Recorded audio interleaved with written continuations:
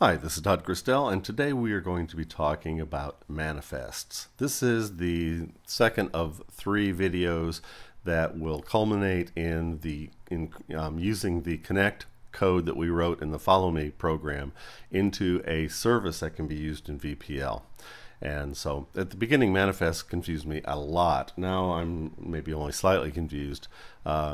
I didn't really understand what their role was. VPL, or Robotics Studio, actually is a collection of programs that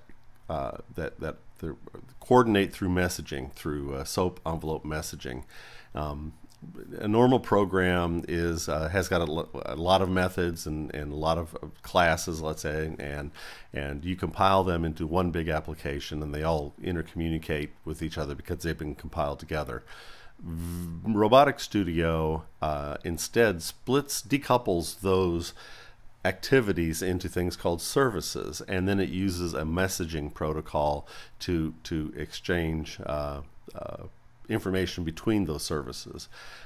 The way that this is all tied together is through the manifest. It really defines the message paths and all the partners in the conversations that are required to make the program work. And so manifests are very important. So this is going to be just a real quick introduction to manifests. So here we go.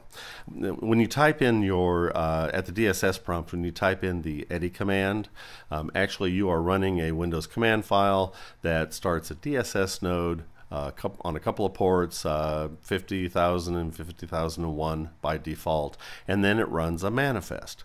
This manifest is in it's in samples config in Robotics Studio, and it looks something like this. It's an XML file, and as you can see, if you're not used to XML files, it could be a little overwhelming. As you read through it, you can kind of see, we have robot dashboard and drive. We have robot dashboard and depth cam, and this was in the forum somebody asked, how do I make a basic eddy configuration? I don't want the dashboard, I don't want the Kinect, I just want eddy in there. But you can see here's the definitions for those things that maybe they didn't want to have in. There's the parallax reference controller platform and serial comm service. Anyway, so this is what the manifest looks like directly in XML. If you just double click on it, it'll come up in Explorer and show you that.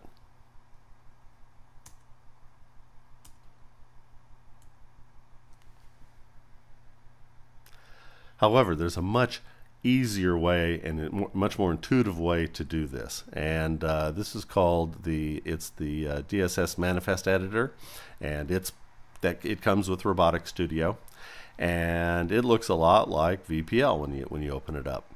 And so let's go and look at that same file using the manifest editor. So we open it. It will bring you automatically to the samples config file, where all the manifests are stored, and there is eddy manifest. Open it up, and you can see this is much easier than the XML. It's visual. You can see we got the robot dashboard, and its drive talks to the Mark robot. The depth cam is associated with the Kinect, the webcam in the Kinect. The sensor arrays are Mark Robot, and as we move down, we see Mark Robot has an I/O controller drive, which is the differential drive, and that says it belongs to the parallax platform, as well as the input/output pins for the ping sensors. So anyway, so this is definitely preferable. So we want to build that. Let's say we want to build that simple eddy service that all it does is it'll let the eddy robot run and doesn't bring the Kinect or the robot dashboard in.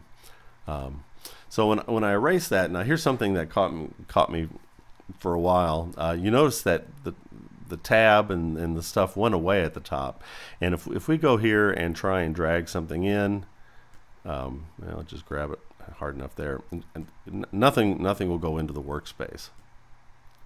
So what you have to do is you have to actually define a new because there's two ways to do this. You can have everything running on the same machine, or because you have decoupled those services and you're using essentially an HTTP protocol to communicate between the services, you can have different parts of this running on different physical machines. And so we have a distributed application. And we're not doing that, at least I'm not at this point. So we're going to open up just a simple DSS manifest. So if you remember that hierarchy, it kind of started out with MARC. And if you remember, MARC was the Microsoft's specification, generic specification for a robot. It stands for Mobile Autonomous Robot with Kinect. So we're going to start with MARC. And you can see have a few things I've done in here. Those don't, though you won't see some of these drive distance, things like that. You won't see those in your application. So we have, here's the, and I'm using the user MARC robot in case I want to go in and recompile it.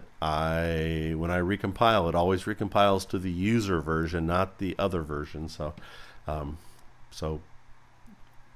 reference IO controller drive. So and then the ADC pin array, and if you remember, that was the Parallax IO reference platform 2011, the world's longest service.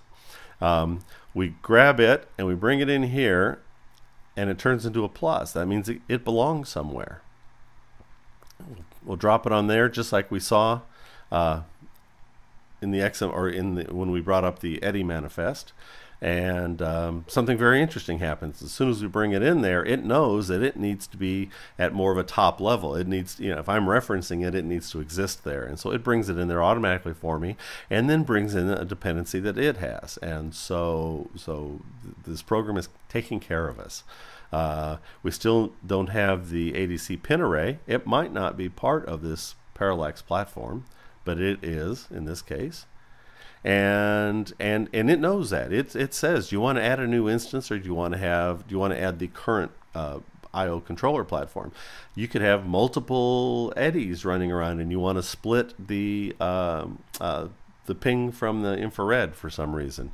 So the flexibility is there. We don't want to do any of that. We just want to use the same one, because it won't work otherwise. And you can see the serial comm service needs something. And so what it needs is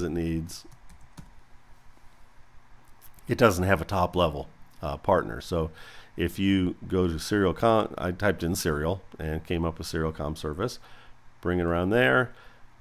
That is now happy, and it brings up the serial comm service as a top level service. So this is really it. This is all you need. You can save this off under